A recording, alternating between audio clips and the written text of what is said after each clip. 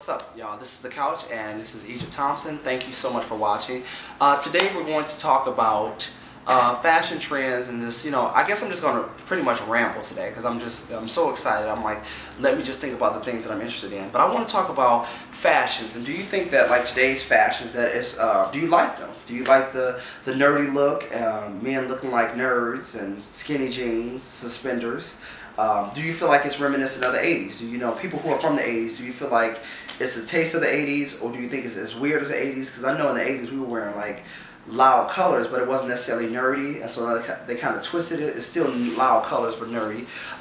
Trends like this being in style, like the purple shoe. This company was Schmack. It's one of my favorite shoes, but I'm into like the loud colors. And this is actually one of my little throwback shoes. Remember in the 90s when Hush Puppy made this loud shoe?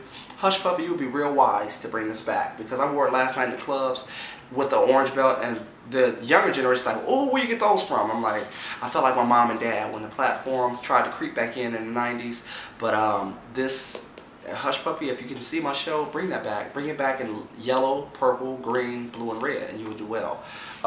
Also, for the holiday season, there's this thing called Buzz Quiz, and hopefully PlayStation 3 will sponsor me, because I know my people listen, so I'm going to be like Oprah. Whenever I say something, you guys will go out and make it a hit. But Buzz Quiz is a thing that's on PlayStation 3, because I'm not a gamer, and I bought a PlayStation 3, and I